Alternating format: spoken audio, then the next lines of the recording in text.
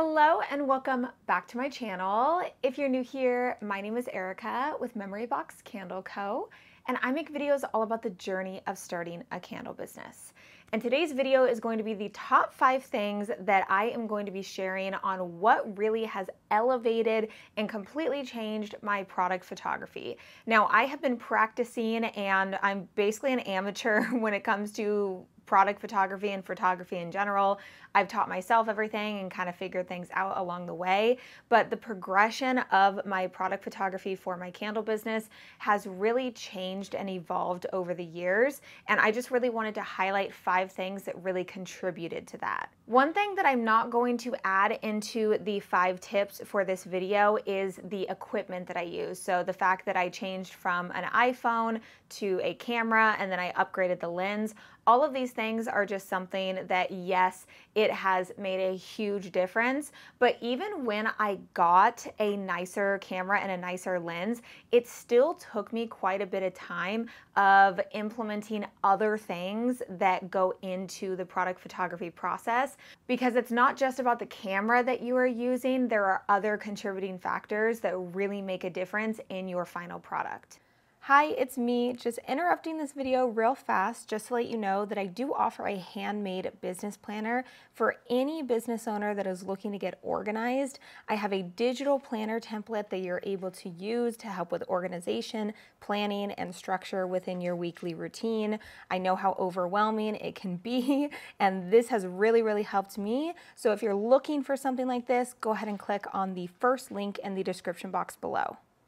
Tip number 1 is lighting. How important is lighting? Lighting is everything when it comes to photography, product photography. I've learned so much about lighting and how important it is. I used to try to take pictures in my kind of like my dining room area of my apartment, and I would have a bunch of different, type of photography lights on it, and I would be kind of, squeaky in the middle of it and taking pictures.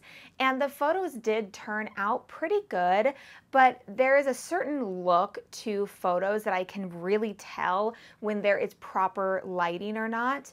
And there is this kind of, I don't know if it's like a shadow effect or something on the products that I can really tell a difference when I have proper lighting or if I am just kind of artificially kind of putting lighting in there. Now, there is a proper way and a really good way to be able to utilize photography lights, studio lights, things that can really brighten it up to where you can't even tell that it's artificial light. But I just did not have the correct setup in that way. So now whenever I take product photos, I always make sure that there is some sort of natural light coming in combination with my photography lights as well. So on one side of the image, I have the natural light coming in, and then on the other side, I have the photography lights, the artificial lights, you could say, coming in on the other side, so that it kind of balances it out, and it really brightens up the image, because the better the lighting is when you're taking the photo, the better the overall outcome of the photo is going to be, and the easier the editing process is going to be. The second tip is to utilize as much as you can any kind of backdrop, photo boards, anything like that. I use replica surfaces. I know they're on the pricier side, but man, have they really elevated my product photography. And just the fact that you're able to make it look like your product is in like a completely different room, a completely different home, and you don't have to actually go and take pictures in a different home or anything like that. So because I live in an apartment and it's not really the best photo-friendly area to be taking pictures, I like to use these boards because it makes it look like my products are in just such a nice, clean area, and it just makes the photos look really nice, and it doesn't clash with the products or anything like that. You don't want to have backgrounds that are going to be clashing. A lot of just kind of, mix match designs or loud designs or anything like that. I really am a fan of replica surfaces. They have like the the scapes or whatever. So they have like office scape, kitchen scape. Those ones are kind of my favorite ones. I got started in the beginning with like the marble, the subway tile. I still use that as well. But I really have been a fan of the scapes and the one where it actually kind of looks like your product is in a completely different area and it looks really, really realistic. And it completely changed and elevated my product photography. Tip number 3 is just something that I used to do in the past all the time, and that was overexposing my image when I was in the editing process. And editing in and of itself is definitely a tip in here as well, of just kind of learning and understanding the editing process. And for me, I actually thought that I was really, brightening things up and making it look really good. And then I look back at those photos and it was just way too contrasted. I turned up the exposure way too much. I added way too much brightness, way too much whiteness, just trying to bring out that. And at the time, again, I really liked the pictures, but then as time went on, I realized that I was just using that exposure way too much, and just trying to edit it, like over edit it, basically. I just tried to over edit it. And that's definitely something that I don't do anymore. I do like to brighten up my photos if the photo calls for that kind of editing and it's going to work for that. But overall, I like to, have some of that kind of softness to it, the grays, the beiges, just a little bit more soft. I mean, my old photos that I used to do, I literally used to like white out the background. On some of my pictures, I remember taking my iPad and like actually going through and erasing the background image. This was before Canva was able to do that in just a click of a button. But I used to do it on my iPad years ago, and I had that very high contrast, which was a look at the time, but looking back now, I like the subtle softness. Not everything has to be like literally black and white, So definitely learned in the editing process to not overexpose, not add too much brightness, and just try not to over edit. Tip number 4 is I learned that I really needed to continuously play around and change up the props and the scenery and, the angles where I'm standing. There's so many different little things that you could change that make a world of difference in the actual end product of your photos that I didn't know in the beginning. I would just kind of be very stagnant in one position the entire time. And I found myself just taking a picture of the same image, like the same stance. I didn't change anything, and I would take like 10 to 15 pictures of it. And looking back now, I'd scroll through and I'd be like, okay, this looks exactly the same. And now I'm kind of like changing angles, going up, going down, getting leveled, like trying to see which one is going to be the best angle. I'm turning things, I'm moving things, I'm adjusting the props, I'm, changing up the fabric or the backdrop or whatever it is. Like there are things that you can do that's constantly changing.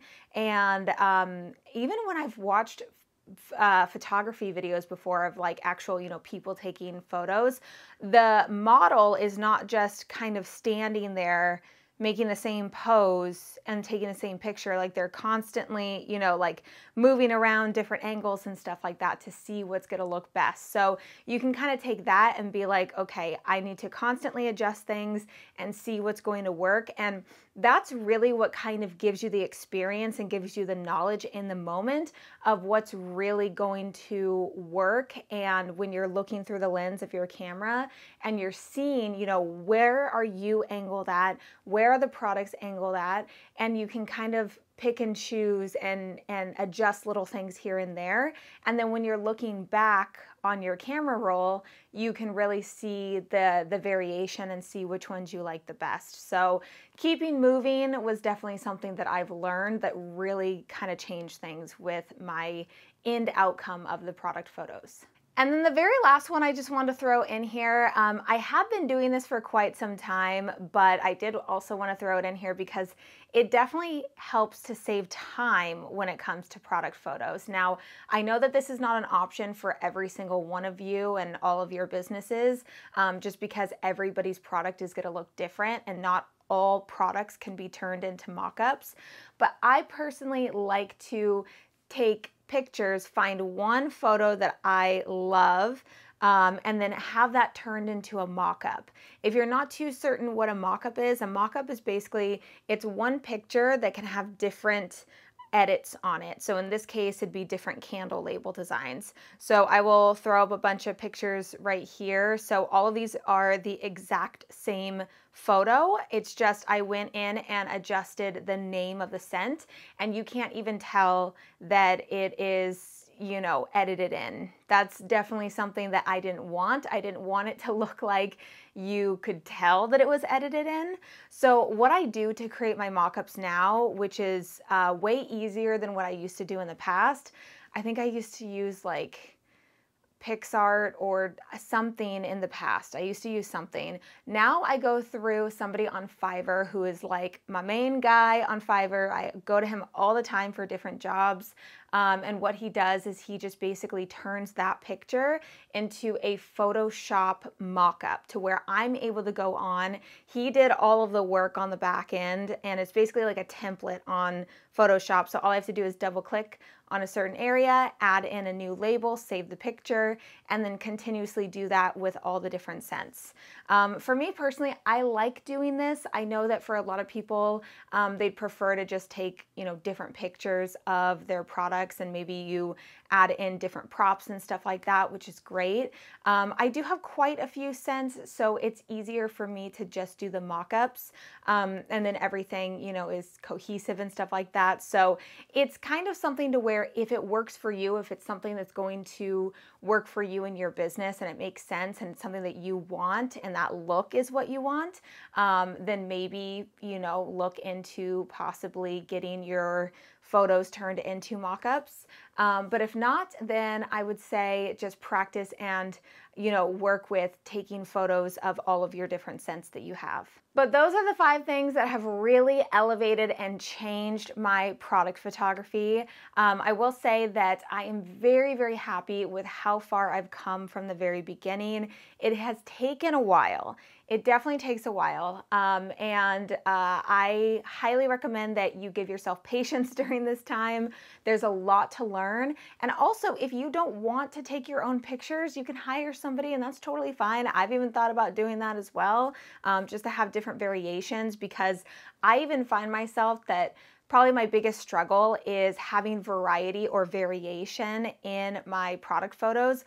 A lot of times I like to use the same props and kind of the same boards and stuff like that because it's just, it works and I like it a lot. So it'd be really cool to have somebody else give their input on what they think would be kind of, you know, a good photo design. But with that, I am going to end today's video right here. If you enjoyed today's video, make sure to leave it a big thumbs up, as well as subscribe to the channel if you haven't already. Also, don't forget to follow me over on Instagram at Memory Box Candle Co. And I will see you in my next video.